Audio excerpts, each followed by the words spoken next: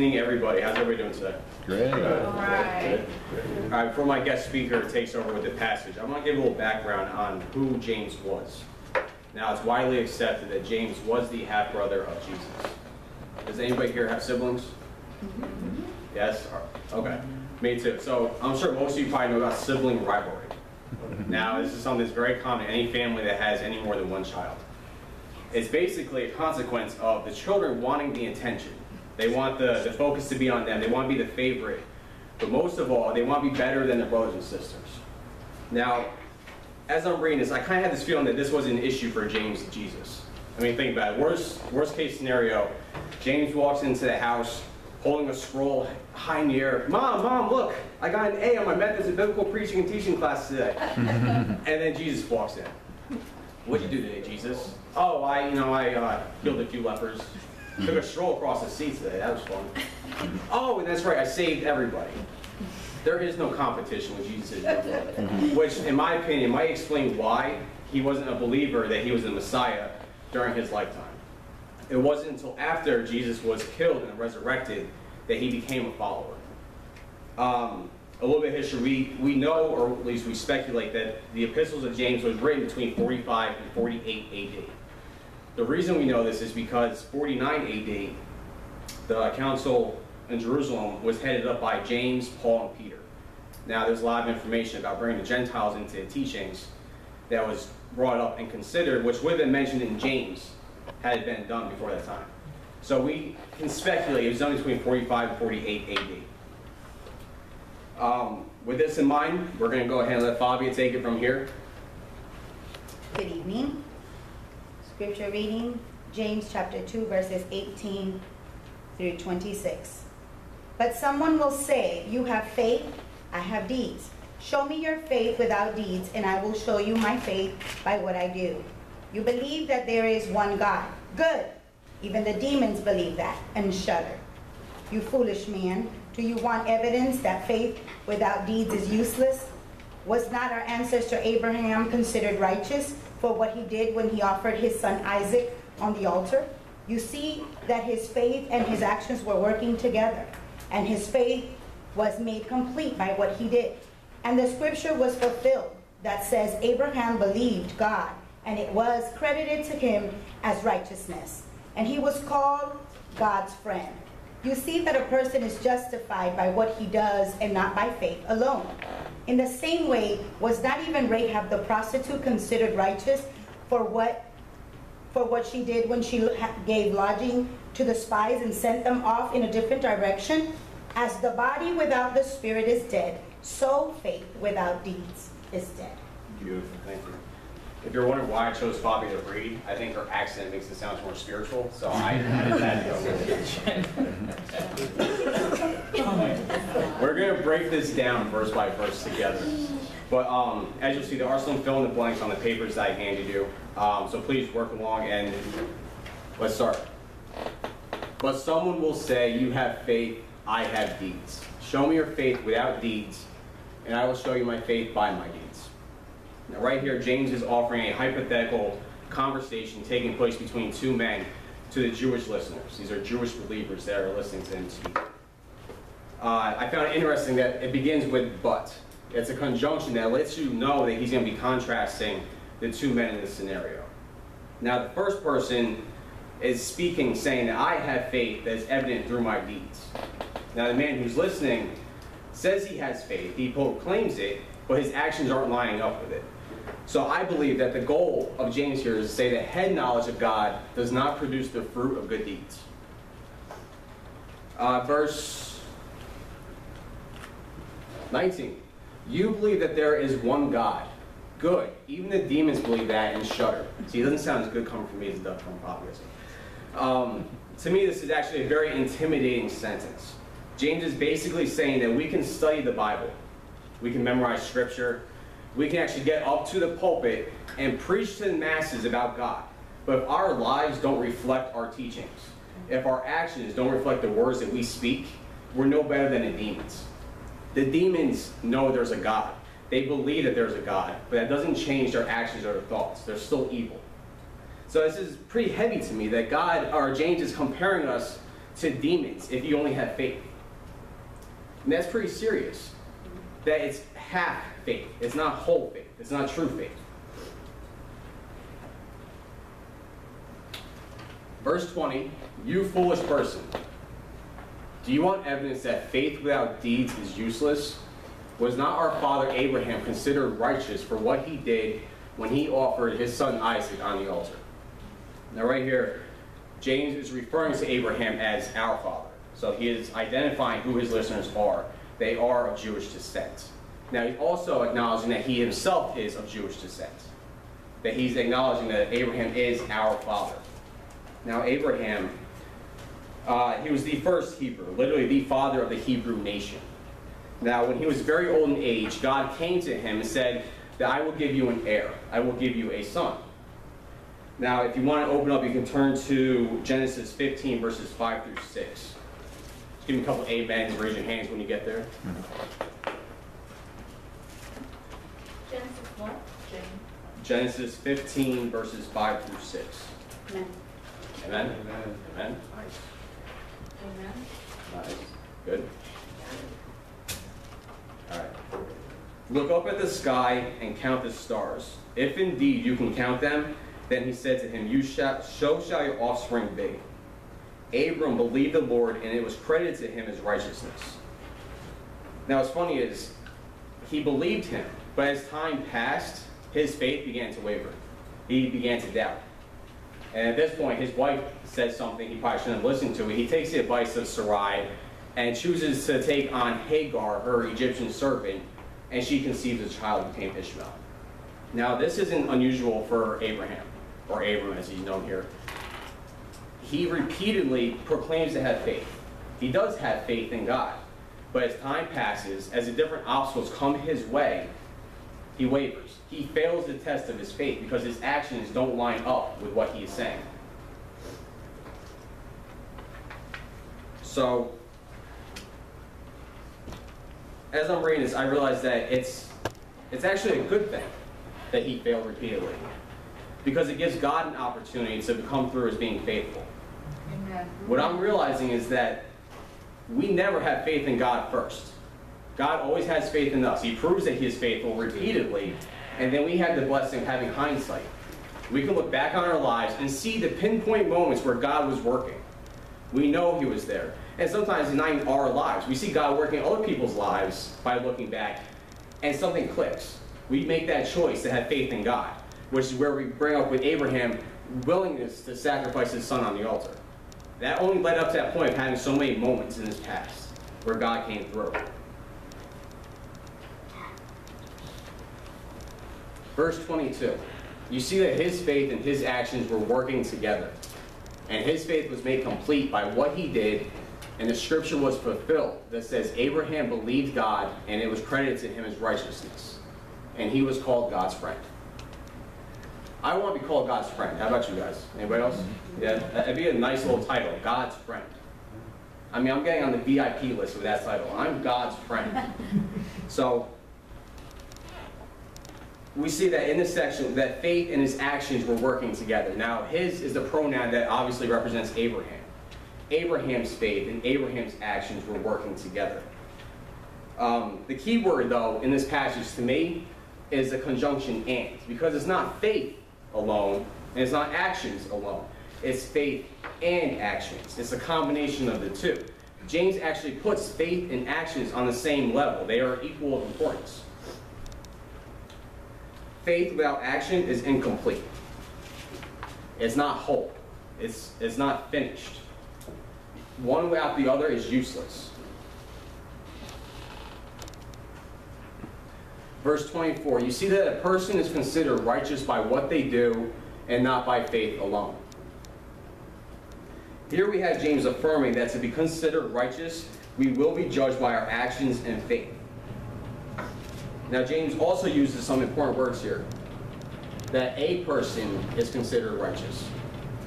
A person is a very umbrella term. That means all of us have the ability to be considered righteous if our faith in God and our actions line up with one another. That means that we're not singled out, we're not excluded. We all have the same opportunity. See, righteousness is available to all that have faith in God, and their actions support that faith. The problem here, though, is that you can take that too far. I'm sure all of us know that person, or even have been that person, where you continue to live in sin. You continue doing what you want to do, using your body however you want, and then when somebody tries to hold you accountable, your first reaction is, well, I have faith in God, and God has grace on me, and He knows my heart. And we have a ton of these little cliches that we can throw out at any given moment to deflect that accountability. But the truth is that our lives should be a tribute to what we believe without having to speak a word. In the next verse, we see that in the same way, it was not even Rahab the prostitute considered righteous for what she did when she gave lodging to the spies and sent them off in different directions. Now, to begin, we see that James is using a comparison between Abraham and Rahab. Now, to me, this is equivalent to somebody taking the President of the United States, not necessarily Obama, but taking the President of the United States and comparing him to somebody who lives on the streets. You're comparing Abraham with a prostitute. That is a night walker, that's who she was. She was not a strong moral character. And he is comparing her to Abraham. So, the important thing here is that faith and righteousness do not depend on our social status. Thank you, Jesus. It is not where you're from, who your parents are, what you know, or who you know that affects your righteousness. It is your faith in God and your actions that are proof of your faith in God that provide righteousness for us. So I'm going to give you a little background on who Rahab was. We're going to be turning to Joshua verse 2, 8 through 11. Now, I want everybody to go Pentecostal on me right now. I want to hear some big amens. I want to hear preacher, brother, amen. Something. Amen. Is that an amen? Amen. The teaching one is this one. That's good. There you go. That's Joshua good. what? Joshua 2, verses 8 through 11. Amen. Amen? Amen. All right, we're good. That's good. Before the spies laid down for the night, she went on the roof and said to them, I know that the Lord has given you this land, and that a great fear of you has fallen on us, so that all who live in this country are melting in fear because of you. We have heard how the Lord dried up the water of the Red Sea, for when you came out of Egypt, and when you did to Sihon and Og, the two kings of the Amorites east of the Jordan, whom you completely destroyed. When we heard of it, our hearts melted in fear, and everyone's courage failed because of you. For the Lord your God is God in heaven above and on earth below. Now, Rahab declares her faith here very obviously. She says that I know that the Lord has given you this land. She's not questioning. There's no doubt in that statement. She's saying, I know. I believe that God has given you this land. We also say in the very end of the passage, for the Lord your God is in heaven above and on earth below. Again, this isn't speculation. This is a woman's true faith and beliefs coming out through her words. Which ironically, she never experienced any of this. This is all things that she has heard. This respect and this faith comes from hearsay. I mean, that's amazing to me. This isn't even like a true encounter with God like Abraham had. He literally talked and spent time with God one-on-one. This woman is just merely hearing about God and having a faith in Him. That's how powerful it is. Again, God's faithfulness, again, just like we saw with Abraham, it's not about Rahab's faith in God. It's God's faith for the Hebrews has preceded him. God's faith has provided the faith for Rahab. She didn't come up with it on her own. It's a consequence of God's faith. So we see that Rahab committed treason. She betrayed her country, her king. She lied, risked her own life and her family's life to protect these two spies. I mean, that right there is an action. That is a deed that reflects her faith in God. In verse 26, we see, as the body without the spirit is dead, so faith without deeds is dead. So far, we've looked at Abraham, we've looked at Rahab, and we've seen examples of faith going the distance, faith being completed. That you see faith, and then you see the action. Now, what happens when you separate the two? Well, Abraham was going to murder his son. That's simple. Take faith out of the equation, you have murder. That's what he was going to do. And then Rahab, what did she do? Her faith says that, oh, well, she protected these spies for faith in God. You remove that faith, she committed treason and betrayed her family, her friends, and her king. Separate, those actions are evil. They have to be combined. They have to be in one, because separate, they're useless. Now, in the same way, imagine Abraham says, yes, Lord, I will sacrifice my son. I'll do it. And then when it's time for it, he takes him to a ball game. It's useless. It doesn't mean anything. The words don't matter. It's the following action. It's the preceding action. It's the consequences of that faith that matter. Same thing with Rahab. Where would the nation be? And she said, you know, I believe in your God. I know God has given you this land. And then she turned the spies into the guards. Separate actions and faith are useless. They're dead.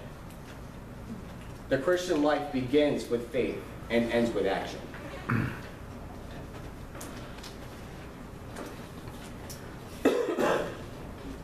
So with my time almost up, I'm in the yellow here. I have a couple questions for everybody. Actually, I don't want you guys to read this. Let me skip that part. First, if Christianity was outlawed in 10 years, say Christianity is outlawed, and you get arrested, would the courts have enough evidence to prove that you're guilty? Do your actions speak for themselves? The second question is, as you look back on your life, can you pinpoint specific moments where you saw God's faithfulness that persuaded you to have faith in God yourself?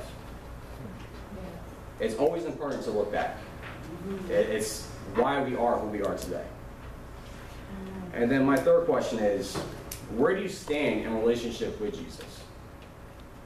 Now, it's very easy for me to assume that everybody here is a believer, that we're all saved and we all put this stuff into action already, having faith and the actions that precede it. As far as people listening, I don't know in YouTube land, but I don't want to just assume. I don't want to just assume that you're all saved, and I don't want to just take that chance. So I would like us to, as a group, read this prayer together. Even if it doesn't apply to you, we're going to read it in support of the person it does apply to. Okay, so we'll read it together, and we'll finish up with prayer. God, I recognize that I have not lived my life for you up until now. I have been living for myself, and that is wrong. I need you in my life. I want you in my life. I acknowledge the completed work of your Son, Jesus Christ, in giving his life for me at the cross of Calvary, and I long to receive the forgiveness you have made freely available to me through this sacrifice. Come into my life now, Lord. Take up residence in my heart. Be my King, my Lord, and my Savior. From this day forward, I will no longer be controlled by sin or the desire to please myself, but I will follow you all the days of my life. Those days are in your hands. I ask this in Jesus' precious and holy name. Amen. That's beautiful.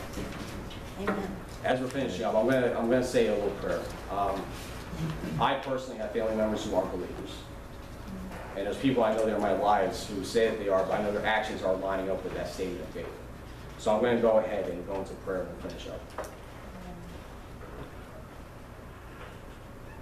Father, I pray for a renewing of our minds. God, I pray that the words that I spoke today were not mine but yours. That you use the teachings that we were covering today in class to reach somebody's heart. God, if it's one person, that's all we need. One more in the army of your kingdom. God, we love you. And I pray that our actions, our lives, are living tribute to our faith in you. God, we pray all of this in your Son's name, in your Son's healing and forgiving name, in Jesus' powerful name. Amen. Amen. Thank you. Good job.